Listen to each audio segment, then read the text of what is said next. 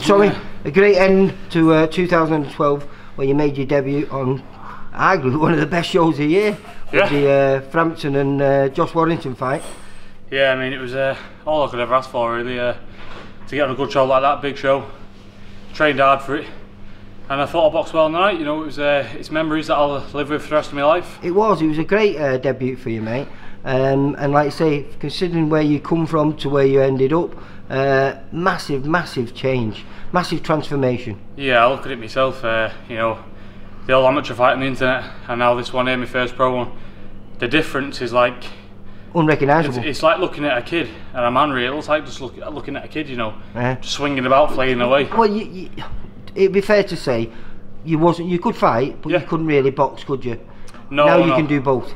Yeah, I mean, it was the type of fight. You know, it was what it was anyway. It's amateurs. I suppose also he's nearly 7 foot. That kid. Nearly 7 foot tall. You know, I'm 6 foot. So he's a foot taller than me. If I'd have gone around the outside like I normally do, Ed jabbed off me, so I had to go forward and put it on him, to be honest. But amateurs mean nothing anyway. It's for experience at the end of the day. Win, lose or draw, just get in and have a fight. Yeah. And now in the pros, I can see me transitioning well. You know, there's a nice, calm, cool, collective, controlled performance. It seemed like, though, you were one of the coolest men on that night. You didn't seem to show. I mean, there was a lot of pressure on you. You're Tyson Fury's younger brother. You know, everyone's expecting a lot from you. You delivered, but you delivered it with a massive smile on your face. Yeah. It's like the whole week of that fight. You know, I'd love it. You know, the public workout, the press conferences, what have you. You could never get me out of there. Like I wanted to be there forever. And when I got in the ring, like I got to the venue and just looked around it myself and took it all in. Yeah. And when I was on the ring walk, I thought, this is a bit of me. I'm enjoying this. And I got in the ring, I just felt like I was in this ring here. No different. Just a few more lights on you, a few more people watching, and you know, perform well. And on to the next one now. How do you find it here with all the lads? You enjoy it? It seems to be a real good crack. Oh yeah, 100%. You know, we're like one big family in here, and we all train together. You know, we all have a nice laugh in training. You know, training's hard, but around the lads and that, it makes it very easy, like enjoyable sort of thing. Yeah. Yeah, and it's just you know, it's an honour to come to the gym. You know, I can't say anything bad about my life because it's a privilege to be a professional boxer. Like, well, I think there's nothing bad about it. I think you come over to the general public in a way that no one expected, because very humble as well, but fun. You know, it was. You were a breath of I can't say it, a breath of fresh air, mate. Yeah, I mean, you know, everyone knows me. I like to be I like to treat other people. I like to be treated myself, and I'm not going to turn my nose at anybody, because at the end of the day, I'm a young kid in the world, and you got to respect your elders and learn what you can, because everyone's got something that you need to know.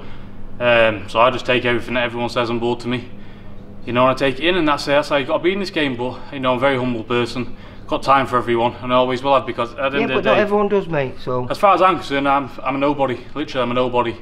You know, for the last name, whatever. But I'm no one. I'm a boxer. There's 1,000 other like me. Not done anything to separate me from the rest. Yeah, I've got a big last name, but so what? Do you feel though, over the next few years, you'll be known for boxing because of you and not because of your brother? Yeah, I mean, yeah, of course. I mean, at the end of the day, it's always going to be there. How far you've come in the last 2 years, I'm really impressed to see how far you go in the next 2 years, mate. Do you know what? It's all about the right breaks and the right opportunities and what have you. And I've been thankful to have the breaks and the good opportunities. And you only live life once. And like I said in that press conference, I don't want to get to an age where I'm sitting back and be saying, listen, I should have done this and should have done that. There's not a chance.